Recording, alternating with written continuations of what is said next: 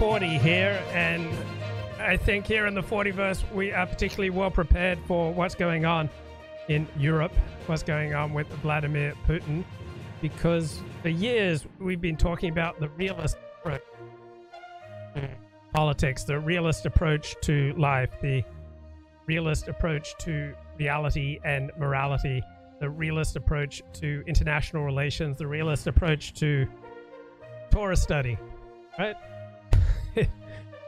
Trying to stay in reality is the ongoing theme of this show, and we use a lot of theories to try to simplify and get at the essence of reality in a particular area. So sometimes for a quarterback, knowing who's the Mike linebacker, all right, that's your magic key for decoding what kind of defense you're going to be facing. And sometimes you can just tell by how quick people are in response. You can get a good read of their IQ. And in a certain situations, knowing someone's cranial capacity, their cognitive capacity, that's the magic key for trying to assess a situation. Now we are looking at Vladimir Putin. What does he want? Surely it's a lot more than just Ukraine. And does what Putin wants, is that the same? Is that coterminous with what Russia wants? Is what's good for Vladimir Putin good for Russia? And of course, it's not going to be exactly equal. Coterminous. So it seems to me that overall, Vladimir Putin has been a highly effective leader of Russia, but individuals' incentives are not identical to the incentives of the corporation or of the nation state.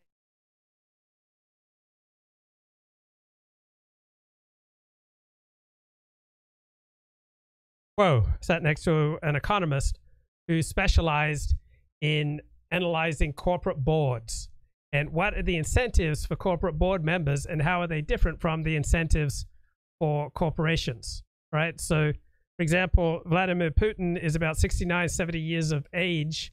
He's not going to be around forever. He wants a legacy. And Putin established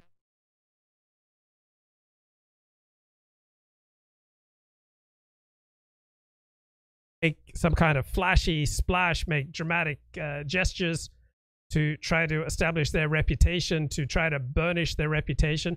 But many of the things we do to burnish our individual reputations not necessarily good for the groups that we represent.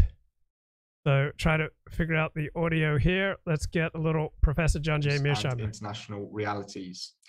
In 2020, Professor Mearsheimer won the James Madison Award, which is given once every 3 years by the American Political Science Association to an American political scientist who has made a distinguished scholarly contribution to political science. So John Mearsheimer has been talking about how this Ukraine crisis is primarily the West's fault, because it's equivalent to you push and push someone, all right? You push their buttons, you make them feel unsafe, you invade territory that they believe should be theirs, and then you're all shocked and appalled when they react.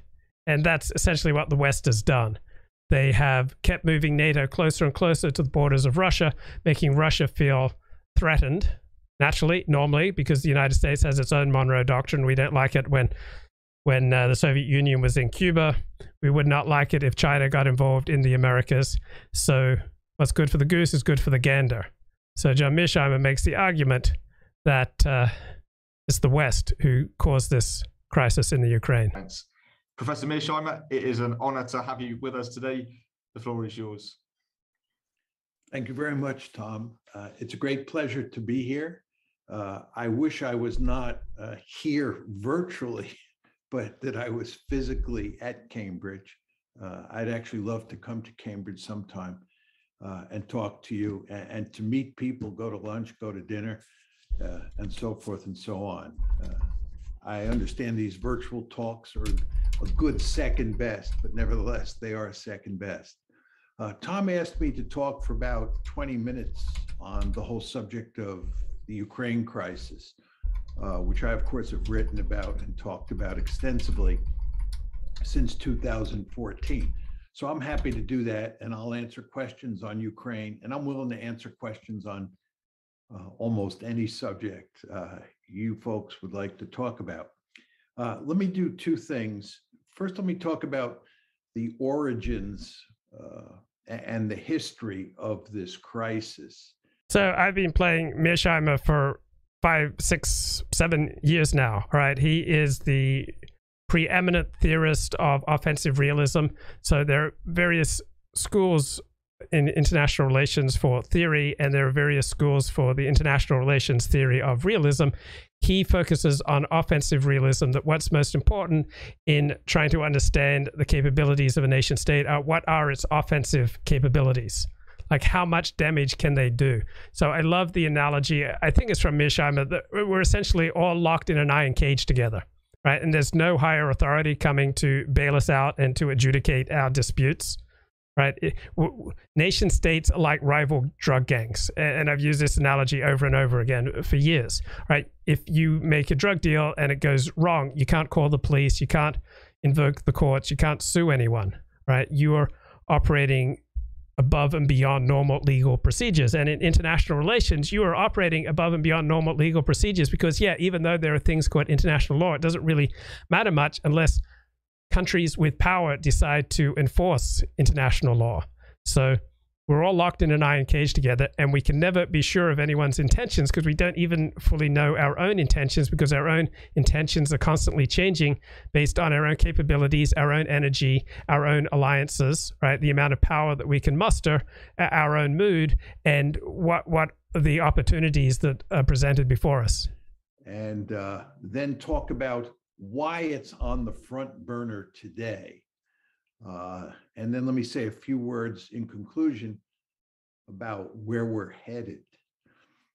The conventional wisdom in the West, and this is certainly true in a place like Britain and the United States, is that Putin is responsible for this crisis. It's the Russians.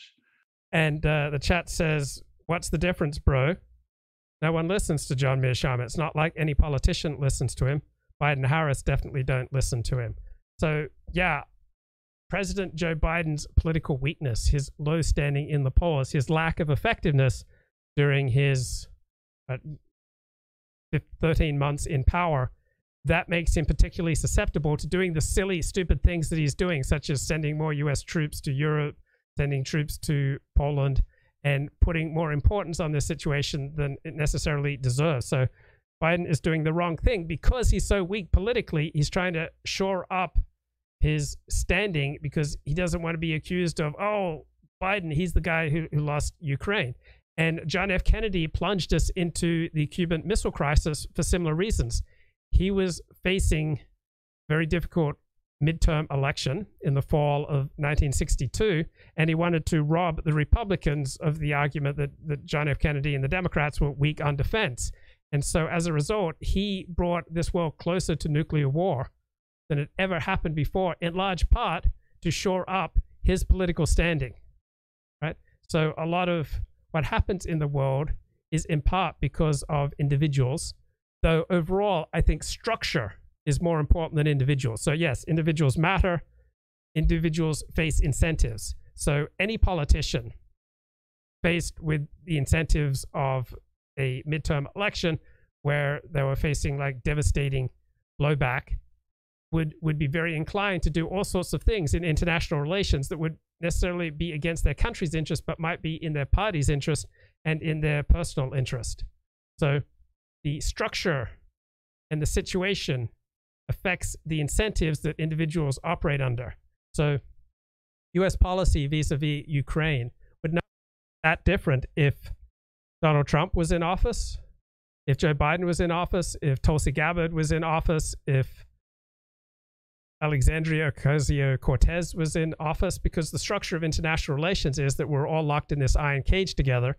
We don't know other people's capabilities or motivations, and so we are strongly incentivized to try to come across as strong as possible.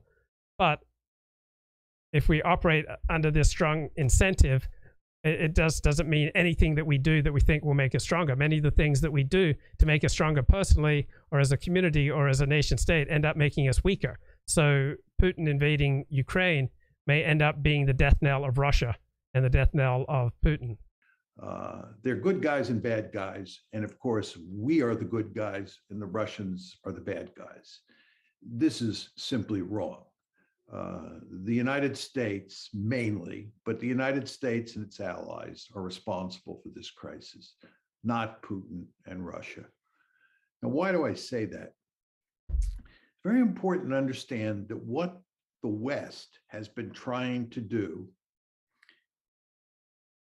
since 2008 is turn Ukraine into a Western bulwark. And not just that, all sorts of US politicians have said we need a revolution in Russia. In other words, overthrow the Russian regime. Mainly Democratic politicians have said this.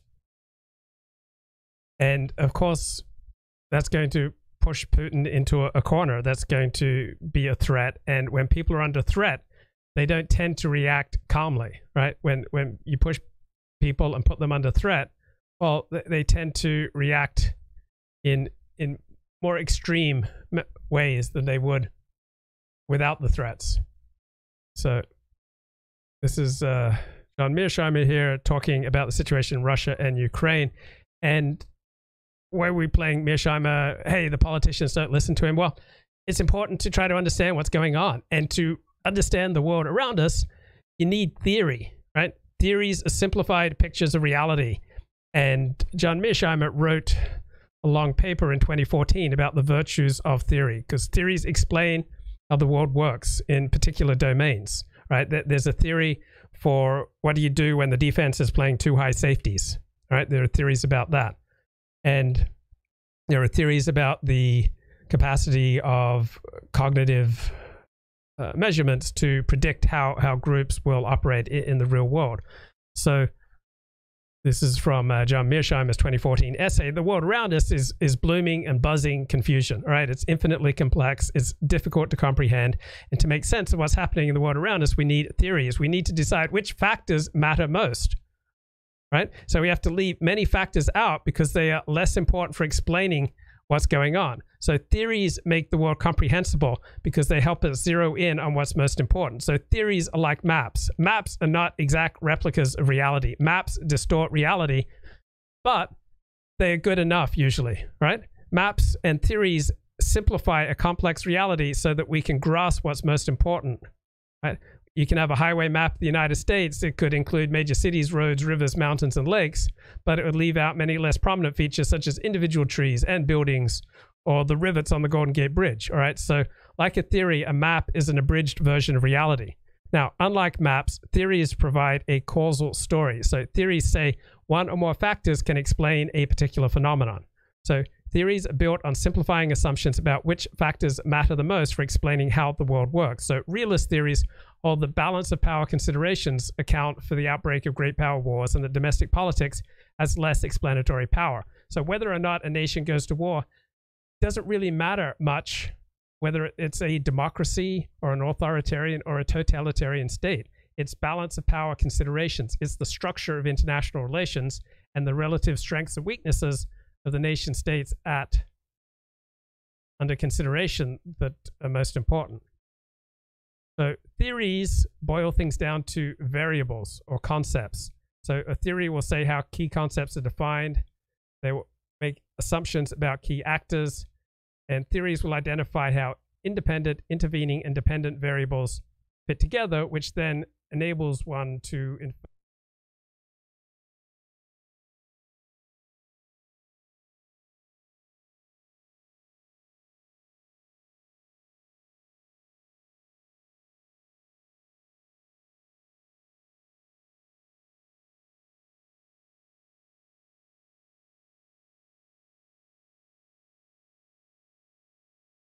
time when it comes to international relations.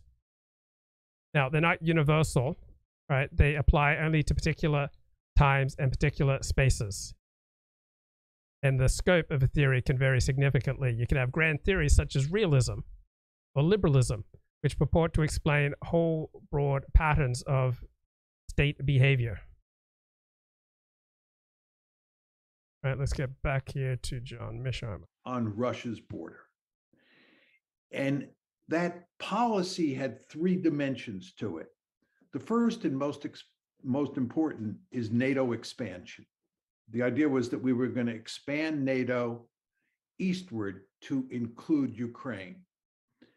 The second element of the strategy was EU expansion. So in other words, it was not just NATO expansion that was going to go and include Ukraine, it was also EU expansion. And the third element of the strategy was the color revolution.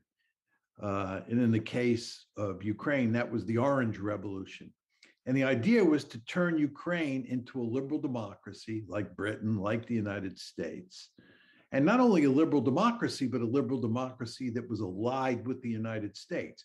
Because again, this is all part and parcel of a strategy that is designed to make Ukraine a Western bulwark on Russia's border. Now, as I said to you, the most important element of the strategy is NATO expansion. And that's why the April 2008 Bucharest NATO summit is of immense importance. So whether it's the United States that controls Ukraine, or Ukraine controls Ukraine, or Putin controls Ukraine, or Russia controls Ukraine, it doesn't really have that much significance for the United States, right? There isn't a whole lot of, particularly valuable stuff in the Ukraine directly for the United States. But by pushing NATO right up to the borders of Ukraine, you put Russia under pressure. When people are under pressure, they react in unpredictable ways. And so we're increasing the odds of war with Russia. We're increasing the odds of some kind of nuclear exchange. We're dramatically increasing the odds of bad things happening to us because we put Russia under pressure. And now we've got all these variables at play, and we don't know which one's going to explode. At the end of that April 2008 Bucharest summit, NATO announced that Georgia and Ukraine would become part of NATO. They said, this is going to happen, period. The Russians made it unequivocally. So I like democracy compared to an authoritarian state. Yeah, I'd rather live in a democracy, but it doesn't mean that democracy is the cure for all ills. All right, democracy is not the cure for great power politics conflict. And I like religion, but religion makes some people worse. Religion isn't going to solve every problem. So religion properly lived out makes some people better and makes some communities better. But religion sometimes makes people and communities worse. And I like to study history, right? But the study of history is not going to solve all our problems either. So the world's infinitely complex. And many of the things that are, say, good for us personally, or the type of regime that we want to live under, does not necessarily translate into other situations. Clear at that point that that is not going to happen. They drew a line in the sand. As you all know, there were two big tranches of NATO expansion before that 2008 meeting. The first tranche of NATO expansion was in 1999. That included Poland, Hungary, and the Czech Republic. So if you don't know a lot and you live in the West, you think NATO is a great thing. And NATO, when facing the threat of the Soviet Union, NATO was a great way for Western and Central Europe to band together to try to halt any possible expansion of the Soviet Union. Okay, time and place, NATO was great. Right now, or particularly since 1993, when NATO has steadily expanded, NATO has become a detriment to US security. We would be much better being out of NATO. And one of the problems with this conflict over the Ukraine is that it gives NATO a reason for being. Under Donald Trump, NATO was simply withering away. And we have steadily shifted resources out of NATO into Far East, Northeast Asia, and somewhat to the Middle East. We don't have any vital national security interests in Europe anymore, but now we're getting sucked back into Europe, in large part because Joe Biden is so politically weak and he doesn't want to look as though he's a wimp. So he's trying to look tough, even though the way he's doing it is against American interests. Then there was a second tranche in 2004, which included countries like Romania and the Baltic states and so forth and so on. The Russians swallowed those two NATO expansions. They intensely disliked both of them, but they swallowed them. When NATO said in 2008 that expansion would now include Georgia and Ukraine, the Russians drew a line in the sand. It's very important to understand that. They said, this is not happening. It is no acts. It's similar to a lot of other things. Like a certain amount of religion may be good for a person, but more religion than that turns them into a freak. A certain amount of exercise can be good. Too much exercise can be harmful. A certain amount of water is good. You drink too much water, it can have great harm. So everything is proportionate. Everything depends on context. And so NATO, when it was facing the Soviet Union, pretty good mechanism. But NATO now, it's a detriment to U.S. national security. Accident that in August of 2008, a few months after the April 2008 Bucharest summit, you had a war between Russia and Georgia. Remember, Georgia is the other country besides Ukraine that is going to be brought into NATO. The Russians said, that ain't happening. And another big problem with our national security industry is what type of people go into international relations, what type of people go into the State Department, what type of people are particularly interested in America's relations with the world. Okay, people who want to make a difference, people who want to make a name for themselves, right? People who want to feel important. We all want to feel important. People going into international relations from an American perspective, they have led to America being much more involved overseas than is in America's interests.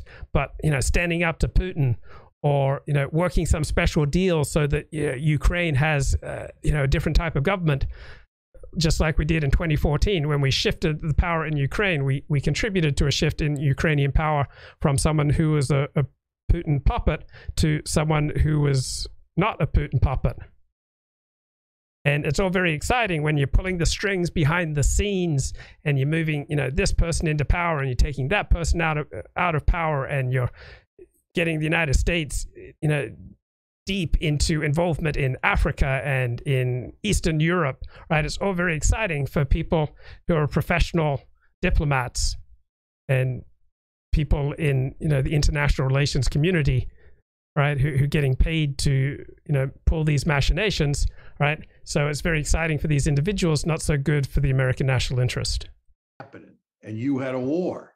It's a little bit like in real life streamers, people going down the street and being obnoxious, right? It can be compelling video, but it's bad for the community as a whole, right? It deteriorates social trust and social cohesion to have people going down the street saying obnoxious things. August 2008. In February 22nd to be exact, February 22nd, 2014, the crisis broke out over Ukraine. And it was mainly precipitated by a coup in Ukraine that overthrew a pro-Russian leader and installed a pro-American leader. The United States was involved in that. Right, so America installs a pro-American leader. It sounds wonderful, right? But installing a pro-American leader could rebound on us in negative ways. It's like the alt-right, when they moved from a movement that was primarily online into in real-life activism, they destroyed the movement, right? So sometimes you don't want to go into in real-life activism. Sometimes you don't want to install leaders who are pro-American or your group, because for every action there are reactions. That coup, the Russians went ballistic. This is hardly surprising. They went ballistic. And Ricardo says, isn't Putin a great friend of the oligarchs? He's a great friend of some oligarchs as long as they do what he wants. And he's a sworn enemy and a destroyer of other oligarchs. And they did two things. First is they took Crimea from Ukraine. Why did they do that? You understand that there is a very... It's like someone at work who oversteps his authority, and let's say he doesn't get fired, but he gets his wings trimmed, right? His responsibilities are reduced, his power is reduced, maybe his pay is reduced. So the West overstepped in Ukraine and they got their wings clipped. Important naval base called Sevastopol on Crimea. And there's no way the Russians are going to let Sevastopol become a NATO naval base. This is not going to happen. That's the principal reason that the Russians took Crimea. And the second thing that they did is that And a question in the chat, is it true that Ukraine is Russian? Parts of Ukraine are heavily Russian, and other parts of the Ukraine lean more towards the West. Russians took advantage of a civil war that broke out in eastern Ukraine almost immediately after the February 22nd, 2014 crisis. So when I have been like physically threatened or physically assaulted, I don't think I've fought back, at least since grade school, because you never know how these things are going to escalate. So if I fight back, yeah, maybe, I'd be more of a man and I'd feel better about myself, and maybe, other people would be less likely to pick on me. But you're also escalating the situation so that, someone could get really hurt. So I could face criminal charges or I could get really hurt. And so the West, by pushing right up to Russia's door, they've escalated the situation, put Putin and Russia under pressure. And when people lash out from that perspective, you never know what's going to happen. But you've dramatically increased the odds of something terrible happening for you. And what the Russians have done is they have fueled that civil war, and they have made sure that their allies, who are mainly Russian speakers and in many cases Russian, in eastern Ukraine, are not defeated by the Ukrainian government. They, in effect, are wrecking Ukraine. The Russians are basically saying, we will wreck Ukraine before we... Civilization hangs by such a narrow thread. Right, so anything that diminishes social cohesion and social trust is terrible, because it's so hard to build up social cohesion and social trust. In the San Fernando Valley, right, people walked around in the 1960s without locking their cars, without locking their homes, right, without installing all sorts of security equipment, right, because it was safe then. But after the Civil Rights Act of 1964, you got this explosion in crime. What came with it was a destruction in social cohesion and social trust. And now we've got, since the Ferguson effect in 2014, we had another explosion in crime, and then the Black Lives Matter terrorism of 2020, another massive explosion in crime. And we're just hacking away at social trust and social cohesion, and it's so difficult to build it up. Right? It's so easy to wreck civilization. It's so hard to maintain civilization. And one of the ways you maintain civilization is by trying to ensure that there's trust between people, and the more that people have in common, right, the more likely people are to cohere and to have trust with each other. So that's why diversity is such a threat to civilization, because diversity means that it's a great thing that we have very little in common with our fellow citizens. And it's so hard to come back from that decohering of a society, which we've had in large parts of the United States, particularly since the 1960s, through excessive amounts of immigration and a whole new constitution whereby certain groups are sacralized and they're not held to the same moral standards as other groups. We allow Ukraine to become a member of NATO.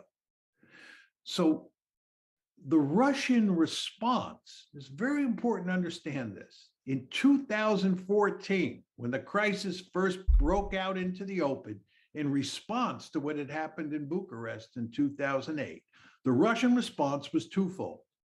Number one, they took Crimea. And you should all understand, Crimea is gone. It is never going back to Ukraine, one. And number two, they have said implicitly that we will destroy Ukraine. We will wreck it before we will let it become a member of NATO. Now, the question you want to ask yourself is, why are the Russians doing this? This is Realpolitik 101.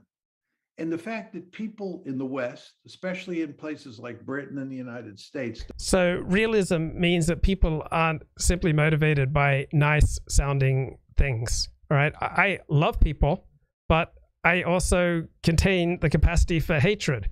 Right. I can be cuddly, but I can also be quite nasty. All right. That's just the human condition. And realism accepts the reality of human nature, that a lot of what drives us is really nasty.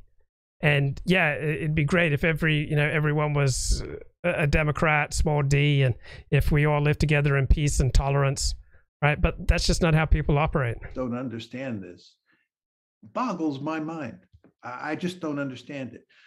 The idea that you could take a military alliance run by the United States, the most powerful state in the world, and run it up to Russia's borders, and the Russians wouldn't be bothered by it, is simply unthinkable.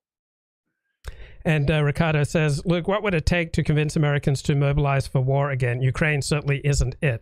Correct. And Taiwan, no chance. Well, the decision to militarily support Taiwan has already been made. So a lot of foreign policy decisions and a lot of decisions about where we send troops and where we send military assets do not depend on popular approval or agreement. The American president has essentially all the foreign policy rights that King George III had in 18th century England. The American president can send troops wherever he wants. He can launch nuclear weapons. Right. Every democracy contains considerable elements of dictatorship, and every dictatorship contains considerable elements of non-dictatorship. So when dictators don't perform, when the situation changes so that their decisions look bad, then they frequently get overthrown. So we live in a complicated world. The US is militarily engaged to support Taiwan, and it doesn't really matter whether the people are behind it or not. So a lot of decisions are just made by an elite, and popular will doesn't really play that much into it. So we're not going to risk American soldiers in large numbers to defend Taiwan, but we have all sorts of military assets that will defend Taiwan. We in the United States have the Monroe Doctrine. The Monroe Doctrine says that no distant great power is allowed to form a military alliance with a country in the Western Hemisphere, and is certainly not allowed to move military forces into the Western Hemisphere. I remember the Cuban Missile Crisis very well. What happened there is the Soviets put nuclear-tipped missiles in Cuba. The United States... And that wasn't the only thing that happened there. John F. Kennedy was facing a very tough midterm election, and he had all sorts of incentives to appear tough. Incentives that did not correlate exactly with what was in America's best interests. So here's a little bit more from this excellent John Mearsheimer 2014 essay about the virtue of theories. So theories provide overarching frameworks. They give us the big picture of what's happening in a very complicated and buzzing and blooming reality. Right? There's no way to understand an infinitely complex world just by collecting facts. So Karl von Clausewitz said this: anyone who thought it necessary or even useful to begin the education of a future general with a knowledge of all the details has always been scoffed at as a ridiculous pedant.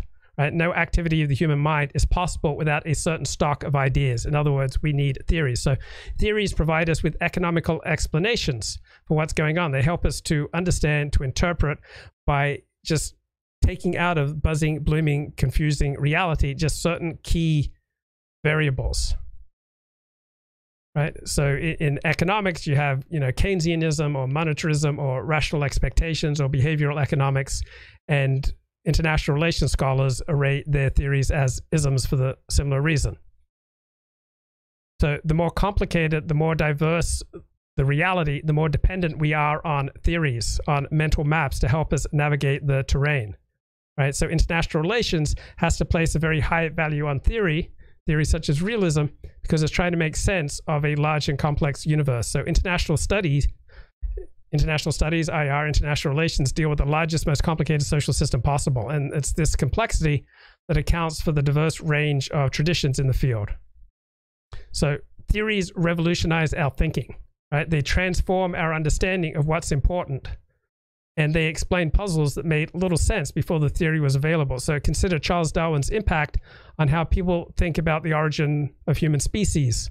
Right before Darwin published his work on evolution, most people believed that God created all the different species. Darwin's theory undermined that view, caused many people to change their thinking about God, religion, the whole nature of life itself. I can't think of any thinker more influential in the past 200 years than Charles Darwin. I can't think of any book more influential in the past 200 years than The Origin of Species. So theory also enables prediction, right? And we need to predict for our daily lives, for making policy, for advancing social science. So we're all constantly trying to make decisions about the future and trying to determine the best strategy for achieving desired goals. We are trying to predict the future.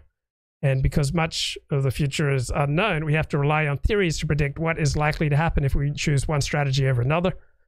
Theory is essential for diagnosing policy problems and making policy decisions. All right, we have to rely on theory because we're trying to shape the future. We're interested in cause and effect, and that's what theory is all about. So to be concerned with policy is to focus on the intent to produce certain effects. So policy thinking is causality thinking.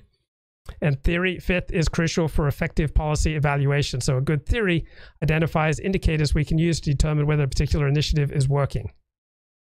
So if your theory of counterinsurgency suggests that the key to victory is killing a large number of insurgents, then body counts are an obvious benchmark for assessing progress. But if one's theory of victory identifies winning hearts and minds as the keys to success, then reliable public opinion polls would be a better indicator. So effective policy evaluation depends on good theory. And then theories inform our understanding of the past. Theories enable us to look back at the past and to better understand ourselves and our history. Theory is helpful when the facts are sparse. So in the absence of reliable information, we have little choice but to rely on theory to guide our analysis. So during the Cold War, the dearth of reliable facts about the Soviet Union made it particularly necessary to rely on theory to understand what was going on inside that closed society. So theories are particularly valuable for understanding novel situations, such as the one we're in right now with Ukraine. We don't have that many historical precedents to guide our thinking. And theory is critical for conducting valid empirical tests. So social science essentially consists of developing and testing theory. Said, this is categorically unacceptable. Military forces from afar are not allowed in the Western Hemisphere. And we had the Cuban Missile Crisis, and the end result is those missiles were removed. When the Soviets were later talking about building a naval base at Cienfuegos, the United States told them in no uncertain terms, you are not building a naval base at Cienfuegos. Just not going to happen. The United States views the Western Hemisphere as its backyard, and it prohibits distant great powers from coming into its backyard. Well, don't you think the Russians are going to be deeply disturbed by the United States turning Ukraine into a bulwark right on its borders? Of course they are. And the Russians told us that immediately after the Bucharest summit. The Russians made it categorically clear that Ukraine is not going to become part of NATO. But of course, the Americans and their allies did not listen, because we believe that we're the good guys. We're a benign hegemon here in the United States, and we can do pretty much anything we want in the world. And for a while, it looked like we could get away with that. As I said, the Russians accepted the first NATO expansion, the 1999 one, and they accepted the second NATO expansion. But after Bucharest, they said, this is not happening. So you had this major crisis that broke out in February 2014. Now, the crisis tamped down quite a bit after 2014. Right. We would not be in this crisis right now, probably, if Donald Trump was in power. But because Biden feels so weak, and because Biden is more wedded to elite opinion, then our elites are more interventionists than regular Americans. because it's so exciting and they have the power to, you know, get involved and to try to change things around the world. It provides a sense of meaning and importance and excitement, and maybe you get to have, you know, sex and make money, but those incentives don't necessarily align with what's good for the United States of America. Christopher Caldwell has a book review that's just out about lessons from the fall of the Soviet Union. And he talks about how Russia became a key factor in the fall of the Soviet Union. When Gorbachev undermined central government, elites in various national Soviet socialist republics, from Ukraine to Armenia to Kazakhstan, began building up their provincial institutions, and they clamored for autonomy and independence. But there was one republic, and one republic alone, that was lacking in such institutions: Russia. So the Soviet state had been the Russian state. So as Gorbachev's programs began to bite and reforms began to work, the ethnic Russians who constituted the Soviet majority sensed that they would need a state too if they wanted to avoid simply being looted among all the Gorbachevian upheaval. So ordinary citizens felt this. A surprising number of Russian intellectuals did as well. They made a choice between the crumbling Soviet monolith and the fledgling Russian nation. And we are in a similar dynamic right now in the United States and around the West. So one of the central paradoxes of contemporary politics is that over-solicitousness towards minorities tends to strengthen majority identity, and even to bring these majority identities into existence where they had never existed before. So Kemal Ataturk is styled the father of the Turks, not out of sentimentality, but because most people in that part of the world did not think of them as Turks in the early 20th century. So Turks came to realize that they were operating in a post-imperial world, and that it was through ethnic identity that power would henceforth be exercised. People thought that as the 2000s rolled along, that ethnic identity, racial identity, and religious identity would have less power as the world became more secularized and liberalized. Well, it hasn't worked out that way. And you see this happening again and again and again. In 1949, India, their new constitution was built on the recognition of various castes and minorities. And so a previously undefined majority has in recent years rallied behind the majority Hindu party, right? This is what the elites condemn as Hindu nationalism. But that's what rules India now, Hindu nationalism. In the United States, citizens who do not enjoy special consideration from the government under the 1964 Civil Rights Act and its subsequent evolutions make up the core of Donald Trump's support. And because of that, they get condemned as white nationalists. In Britain, the Scottish, the Irish, and the Welsh get to vote and make their own laws, while English voters have no such prerogative. So you can just look at the Brexit referendum on leaving the European Union to see that question is still a live one. Brexit was soundly defeated in Scotland and Ireland, but it passed by a landslide in those parts of England outside of London.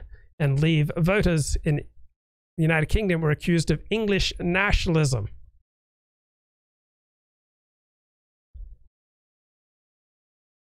Let's get a little more from Mearsheimer here. 14. But in the fall of last year, 2021, it began to ramp up. And of course, early this year, and I'm talking about early 22, it became a full-blown crisis. And the question that we want to ask ourselves is, what happened here? You know, why all of a sudden did this crisis go from the back burner to the front burner? And the answer is that the United States and its allies were effectively turning Ukraine into a de facto member of NATO. You'll hear lots of rhetoric today that the Russians really had nothing to worry about because nobody is talking about making Ukraine a member of NATO today. And I think that's true. But if you look at what we were actually doing, it's a different story. First of all, going back to the Trump administration and continuing into the Biden administration, we are now arming Ukraine. We were not arming Ukraine during the Obama administration, in February 2014 when the crisis broke out. And let's say hello to Ricardo. Ricardo, long time no talk. How are you, man? Good. How are you? Good, man. What do you think about what's happening?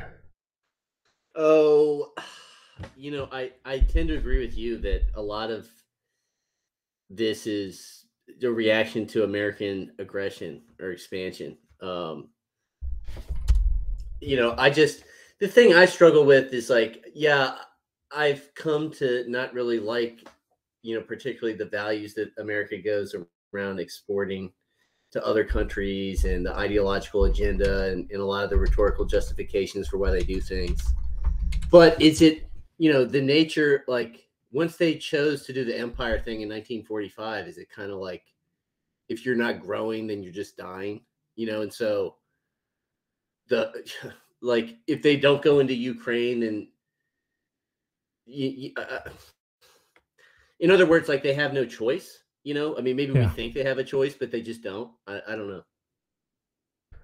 Well, I mean, there are so many factors, but I mean, I think it's clear to me that America doesn't have any national security interest in who runs Ukraine.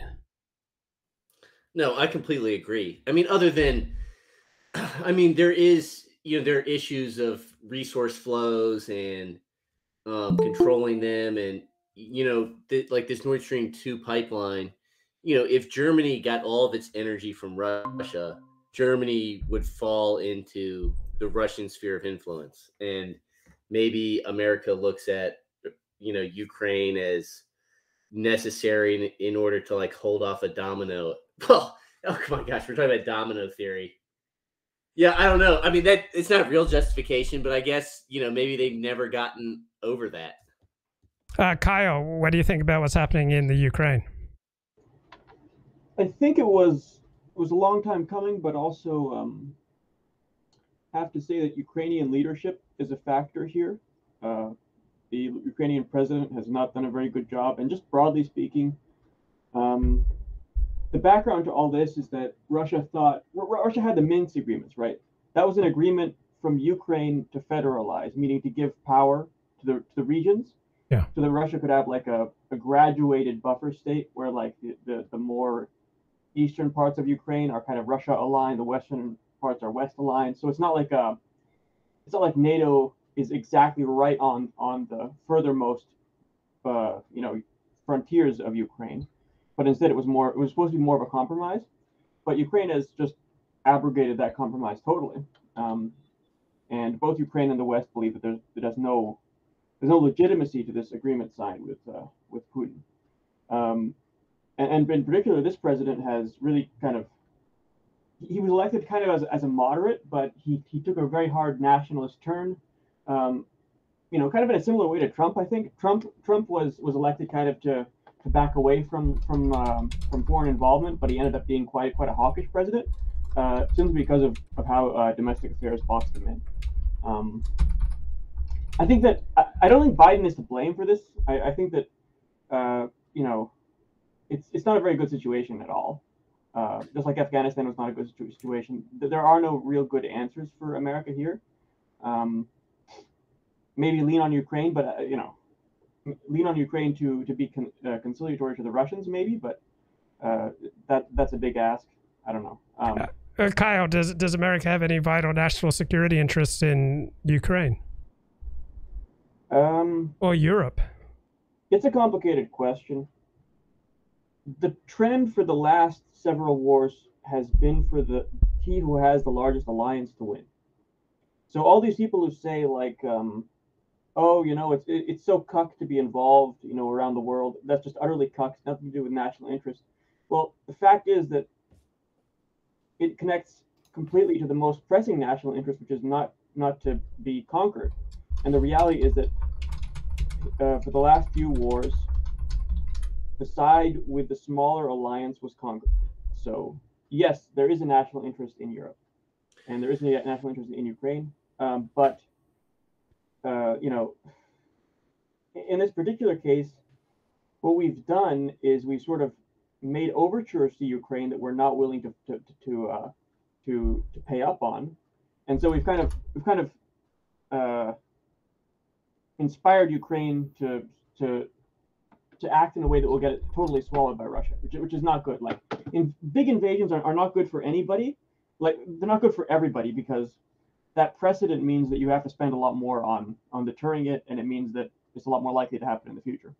But I think it is a good move for Russia. It's just that it's bad for everybody else. I mean, I think the United States finds itself overextended. It is, to Kyle's point, it's not necessarily Biden's fault. The board has been set long before, but it seems like the United States is in a situation of its reputation with its allies is dependent on it, honoring its commitments, and it is, sort of incrementally entangled itself by making these promises. Another thing, to the point about, what's in America's interest in regards to maintaining the alliance. Rome used to campaign every summer, every year, and they had to every year because they wanted to draw, their Latin allies into the field along with them, so that they could never get restless and actually rebel. It's hard for an alliance to break up when you're both, engaged in, working closely together on the same side in an actual campaign. So it could just be a matter of, like, the American army basically has to be engaged everywhere in order to, prevent a realignment occurring. Well, I think most important about this whole story is not Ukraine. It's like, where does Putin go next? Presumably, if Putin takes over Ukraine and then takes some of the Baltic states, I mean, I think that's the thing that captures my attention. If Putin comes to dominate Ukraine and that's it, then this story does not have compelling interest for me. It's, where does Putin go next? I don't think anyone thinks that. Kyle, do you think that Putin would be content with simply swallowing Ukraine? I mean, it reminds me of Hitler, frankly. Like, just in terms of, I'm not talking morally. I'm just talking in terms of strategically. The way Hitler talked before he started the war, and when he was halfway into the war, was like, "Oh, I'm way too clever to get sucked into, like, a giant two-front war. Like, I understand that trope. I am trope aware. I'm not gonna get sucked into this." But the person, it's kind of like taking heroin, right? Like, the person you become once you've had a great success invading another country is not the person that you were, when you were considering that decision, right? Right. That's one of the reasons why it's very bad for everybody else, and why it would be better to have a solution where that didn't break the precedent that you don't have these very large conquests. One reason why I'd be particularly concerned is that I don't think that there's going to be, like, a long insurgency that hurts Russia. Russia has a lot of advantages over say like America occupying Afghanistan. Like, their secret service their secret police know the language of the people they're trying to catch. There's a lot more cultural commonality. It could be very successful, but that only makes it more dangerous for everybody else besides Russia. And Ricardo, surely it's not Ukraine in and of itself that is of particular interest to you. It's, what are the next dominoes to fall after the Ukraine? Well, I don't really see. I mean, in a way, the Baltic states, Belarus, I mean, they're largely, like, still within the sphere of Russia. They're not, a Soviet republic, but I think the Ukraine government, I don't know that Putin would necessarily take the western part. Maybe it's just a matter of, like, getting a friendly regime there that gives him a buffer, which would seem pretty reasonable to me. Are they going back into Poland? I don't think that's a realistic possibility, especially with nuclear weapons. Like, it's just, that's too far outside the bounds. If he wants Poland, I don't think NATO could stop him. I mean, short of nuclear weapons. Well, but I think they might be willing to. I think that, because here's the thing. It's like, when we say like America makes all these promises and commitments, but the current state of affairs are such that like they have blown their load in terms of their ability to convince the United States people to like mass support a war. They did that with in Vietnam and then again in Afghanistan and Iraq. And so nobody's fighting for Ukraine. And if the mercenaries aren't enough, then Ukraine is going to fall to the Russians. And basically Biden, I mean, there was the confusion. Who knows how much to read into this, but they're not, they don't want to call this an invasion, or they're reticent to, and they basically have said like, there's nothing, the United States is not going to respond in any meaningful way. And so, but I do think that Poland would sort of draw so heavily on like the World War II mythos, and that Americans and the West generally could, find the will to like actually want to go to war over that. So I'm not sure that's going to happen. Kyle, any thoughts? Yeah, things become pretty unpredictable. I broadly agree with Ricardo. I think that probably Putin would leave a sliver of Ukraine, like the most hostile Western sliver of Ukraine, as like a rump state. And I also don't think that Putin would immediately embark on a really really large westward invasion. But just the prospect of it would force a lot of a big shift of American troops into that area, and it would it would create more of a potential for misunderstanding. Yeah, it's just kind of it's like partly a return to the old norm where we had this big Eastern enemy, and we had to put a lot of national effort into deterring them. America is also being drawn. They're the ones being drawn into the two-front situation, because anything that has to go into the Black Sea or Eastern Europe is not available in Southeast Asia. And is China more likely to try to invade Taiwan if America's distracted by Europe? I think if Putin is successful, it's a big inducement. Like if you're China, if you're a Chinese leader, you might think, am I going to squander one of the best chances that I have, considering that the Americans are so distracted and they seem so irresolute. On the other hand, maybe they're thinking, the West is going to decline and we're on the upswing, so we might as well wait. Yeah, it's not clear. It definitely would. I think it would increase the chances, not necessarily because America is distracted, but because it demonstrates a precedent that you can get away with this sort of thing. Well, that's true, but I'd say even on both counts,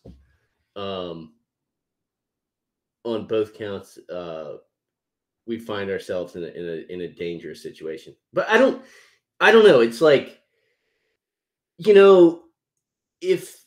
and I guess this is the fear, right? Like, this would be bad for us, would be if, well, I don't know. I'm not going to make a conclusion about whether it be good or bad, but, if Ukraine goes and then Taiwan goes and then Germany says, you know what, like maybe we don't need to be like that tightly aligned with, the United States and United Kingdom, and not that they formally join like some new Warsaw Pact, but that Russian and Chinese spheres of influence like grow at the and can and basically do fall like dominoes.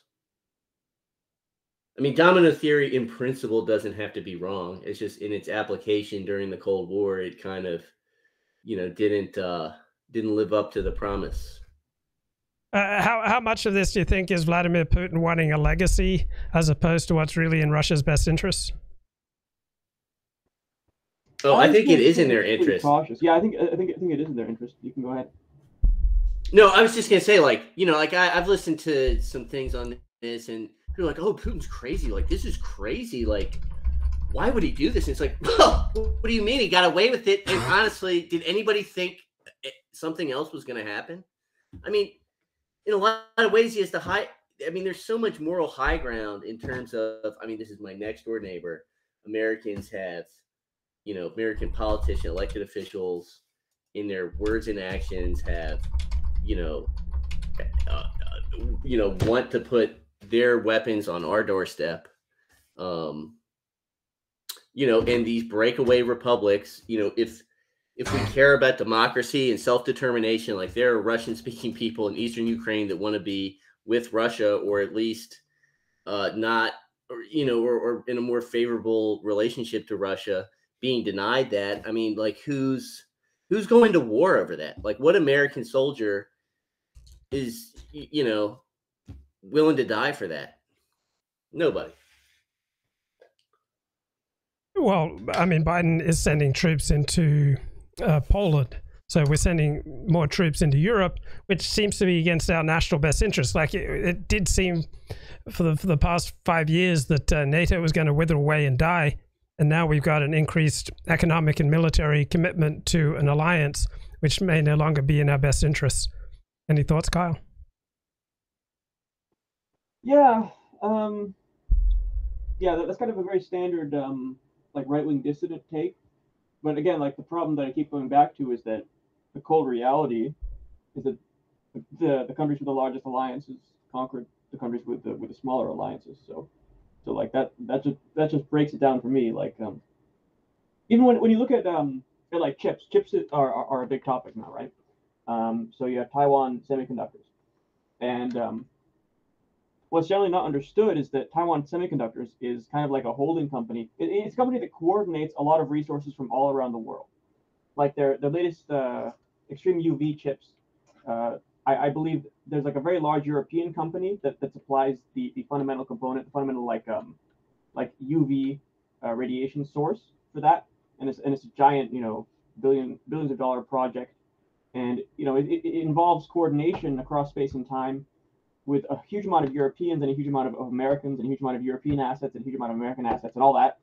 And it's good to have the larger alliance in peace, and it's also good to have the larger alliance in war, right? It makes a lot of things way easier. A lot of German and Japanese activity was trying to get around the fundamental fact that the Allies kind of had the world, and the Germans and Japanese had to kind of work around them all the time. Yeah. But when we say larger, I mean, we're talking about industrial production, like war material, like ability to put soldiers on the ground equipped. And let's just presume, I mean, the big question mark is, what does China do? Like, are Russia, China, and the United States like three independent actors without unwilling to coordinate their activities? Or like if Russia and China were united, I mean, the nuclear arsenal of the Russians, the industrial production of the Chinese. I mean, is the West even larger anymore? I mean, do they have? I don't know if either of you read the Richard Hanania piece about this, but him talking about relative birth rates and what that says about the willingness of people to like send their children to war. I mean, what kind of manpower can the West muster, really? Kyle, who are you paying attention to these days, particularly with regard to what's going on in Europe? Who's a guy named Michael Kaufman. I follow like a bunch of these what's called OSINT accounts. Like it's like an open source intelligence movement. They use like all kinds of data, and they give you updates. It's not necessarily all that useful, but it's definitely fascinating to see things in real time. There's a huge amount of data available to the layperson now. But really, I don't know. I've been listening to some Atlantic Council podcasts and some a lot of like retired CIA people have podcasts, and so I listen to them. Not because I agree with all their perspectives, but because they seem like relatively well informed, and at least it tells you where the debate is. Yeah. But do you think that that the United States empire is the larger alliance? Yes. Like fundamentally, the U.S. plus EU plus I don't know, Latin America, like it's Well, and Japan, don't forget Japan, you know, Korea. The thing is that it's both very large and also very geographically distributed, which matters, right? Like like a lot of the difficulties of Japan and Germany related to geography as well as to sharing. Well, the geography is favorable, presuming that the United States is able to control the seas. You know, but with like these supersonic missiles, and there's only like 10 aircraft carriers. Yeah, I mean, it's way more than everybody else's, but I mean, that's 10 missiles. I think the fundamental problem is that, like nowadays, I think that the real action is under the sea, not the aircraft carriers, and it's a lot easier to kill than to protect, right? Like, it took a bigger investment from the Allies to stop the U-boat threat than it took the Germans to create the U-boats, and we're kind of in the super U-boat era. So if China has to be maybe like 3 times as strong as America to stop America from just sinking sinking their trade routes, and they rely on trade routes more than we do. No, they rely on longer trade routes than we do. No, I understand, but my point is that, you know, at least what I've heard, or you know, the fear mongering about supersonic missiles developed by the Russians, is that these carriers, I mean, they're no longer able to project that kind of power because they are, you talk about attack and defense. It just takes 12 of these missiles to take out multi-billion-dollar, aircraft carriers. Right. I read that article with Hanania and Sue. I think broadly it's wrong because these are basically a fancy ballistic missile, right? Like they're basically ballistic missiles, except that they do more maneuvering and they have like a much longer glide phase. Yeah. And basically everything you could do with them, you could do with ballistic missiles. Only the ballistic missiles are faster, but also easier to intercept. But do we have the capacity to stop, a bunch of ICBM class missiles targeted on a carrier? No. I'm not sure we do. Yeah. So I don't think that it changes that much. But so then if you're not able to basically park your bombers off the coast of Shanghai and hit their factories, then they're going to grind you up in their ability to produce and arm hordes. And maybe it's not that they're able to then mount their own invasion on United States soil, but that Eurasia is no longer. If the U.S. can't guarantee the seas, then what is the point of the United States from the point of view of the EU? Well, China creates a lot of hostility to itself. Like as uncharismatic as the latest woke Americans are, the Chinese somehow managed to be less charismatic than that. So like, kind of the purpose of the U.S. would be, from the perspective of random countries around the world, would be to try to hedge against China. And like if you add up EU plus US plus Japan, that's already bigger than China. Like I'm not sure that's true. Well, not in terms of people. But even industrial production. Yeah, I think it's bigger. China has the factories. Yeah, but they're like 77th in per capita income. I mean, they're not. They're a third world country. Well, but they are. The United States was not wealthier per capita than Europe at the time of the World Wars. But yes, it was. The United States became the world's richest country per capita in the 1880s.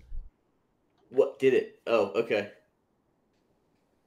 All right. Well, I stand corrected on that point, but I guess it doesn't change the fact that the United States income now is like so largely based on services and sort of like the legacy of their control, their control of the money supply that, I don't think they can churn out, the tanks.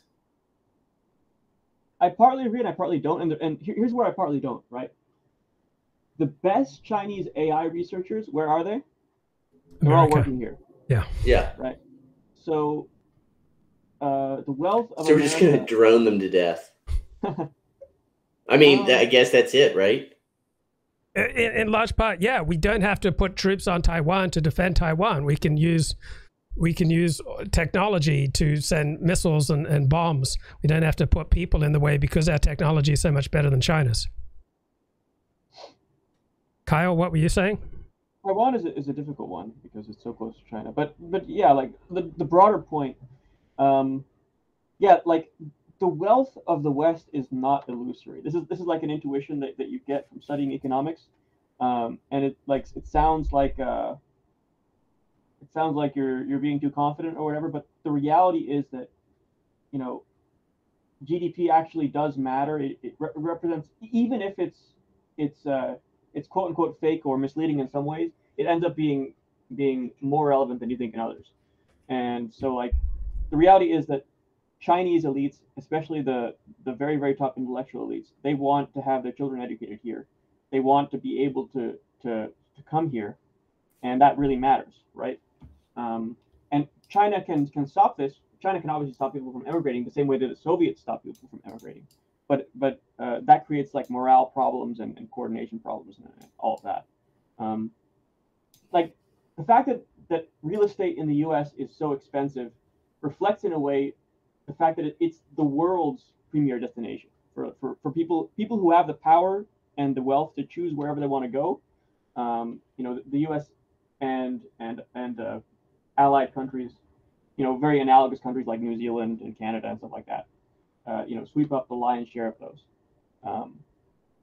Well, I think it's been true. That has been true. But what I would say is that what Ukraine may, you know, sort of, listen, COVID, the election of 2020, like the reaction to Donald Trump in 2016, these are these moments where like the mask drops from the regime, and, you know, Ukraine lays bare the fact that the United States is not in a position to basically defend the periphery of its empire. And once that edge is challenged, like, you don't quite know like what kind of momentum will come off of that. And what I'm saying is that China and Russia together, which they never have seemed to manage to like truly unite. I mean, like, because they are different civilizations and they don't have all the same interests.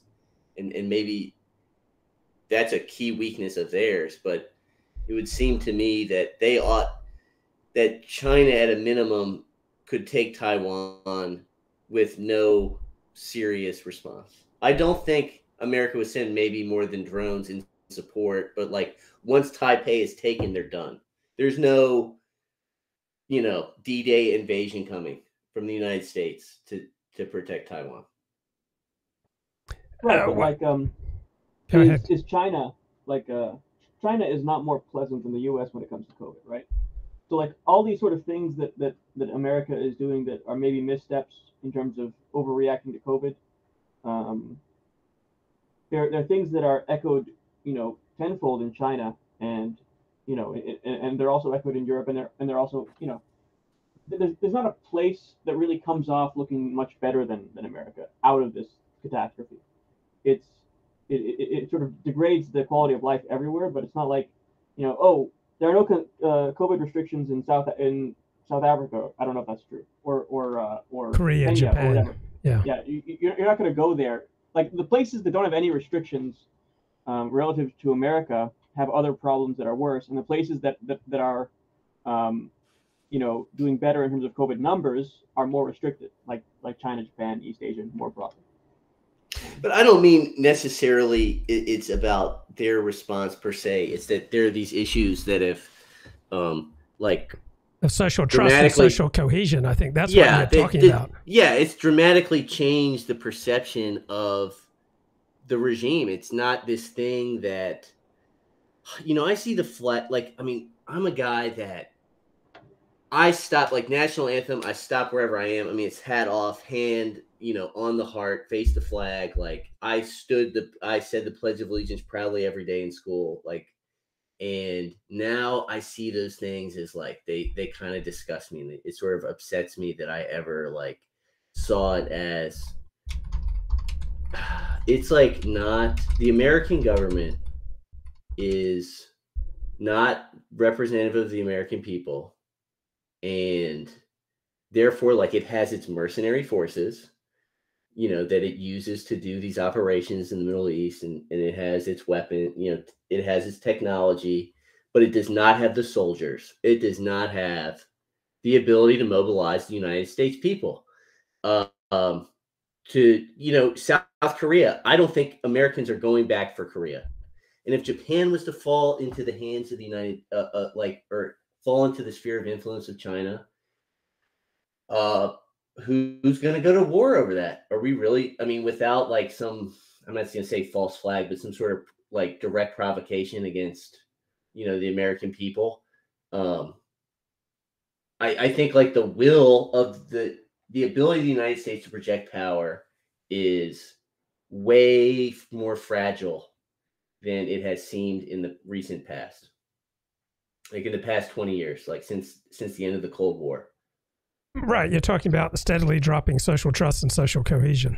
Yeah, which undermines the ability to make war. And so, anyway. And Kyle, do you think that we've experienced steadily dropping social trust and social cohesion, which makes this country weaker? Yes. There's no doubt of that. I mean, when you see countries like Northeast Asia and how they react to COVID by, you know, pulling together and being individually responsible, it's such a dramatic contrast to Western individualism. Sorry, Kyle, back to you.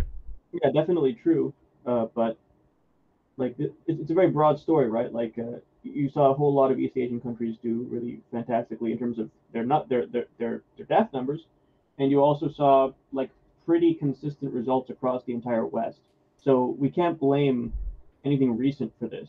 It's a much bigger story than anything that's happened, and you know, it's a story of two civilizations, really. Like it's a divergence going back many thousands of years. It's not like you know, the latest polarization numbers caused this. No, I'm just saying that we within the context of, you know, like this 50-year period, there's just been a steady, and it did, like you said, it didn't happen with COVID. This is the latest instance of the breakdown, of trust in the government, like the identity, the social cohesion of the American people, and willingness to, you know, engage in warfare that's not like deemed sort of absolutely necessary, like an assault on us, you know, which. So I think that the American appetite to go defend much outside the, you know, they would probably